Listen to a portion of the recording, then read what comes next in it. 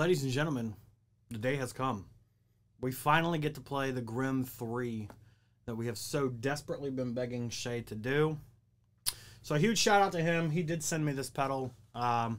So I'm very lucky to be obsessed with this pedal for the simple reason that I now have one of every version that has been made.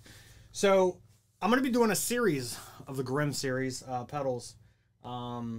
So we have my personal favorite so far, which is the Grim 1. This is serial number 14. Then we have the Grim version 2 that came out. This is version 1.1.2. There was some tweaks done to it. And then I did have one of the prototypes. Now this is, I believe, Taylor Danley's signature pedal. I don't know the deal with it, but it is called the Boomstick on this one. So I'm going to call this, we're just going to call it the Boomstick prototype because that's what it is. So I don't know the details on that. So all I know is that I bought this when Shay had posted it up for sale. He was cleaning out, I guess, his collection at one time. And so now we have Grim 3. And I'm a huge fan of the Grim. The Grim, to me, is the end-all, be-all when it comes to 808 style pedals. I think it is the best sounding and has the best options.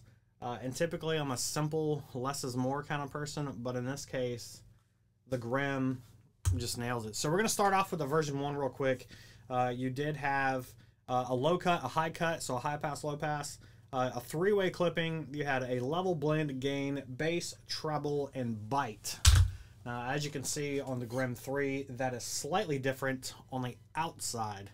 A lot of the controls have been moved to the inside that are lacking there on the out. So on the outside, we have a low, a high, a gain, blend level, and bite. And in the middle at the top, you have a tight knob.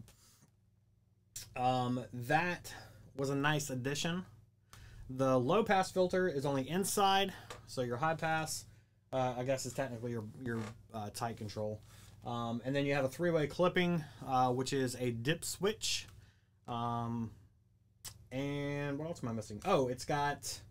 All right, so version 1, 2, all had the impedance. There is not an impedance on the Boomstick. In fact, there is no internal controls on the Boomstick. So, I'm going to leave it as it's dialed in because to me, this is like a phenomenal setting. So we're going to deep dive, and I'm going to do some A, B, C, D comparisons to this pedal later on. So subscribe, share, like, comment, you know, all that fun stuff that everybody begs you to do. I'm only saying that because this is going to be an interesting series for the way I'm going to do it. I'm going to use the same amp, which is my single rectifier Mesa Boogie. It is a Rectoverb 50. It's a Series 2.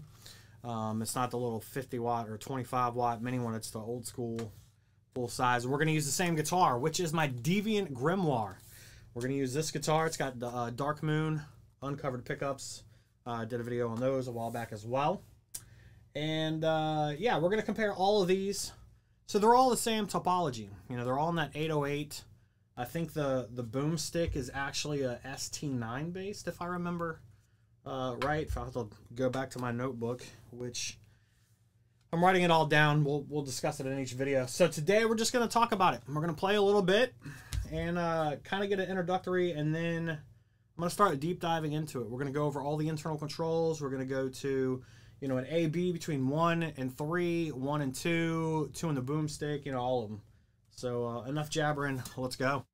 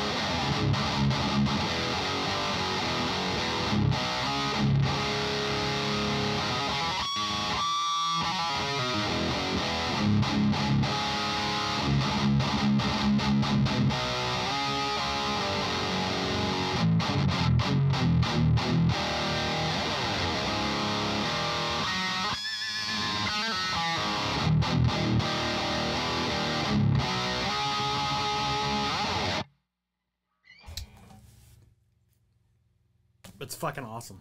It truly is. Shay fucking knocked it out of the park, dude.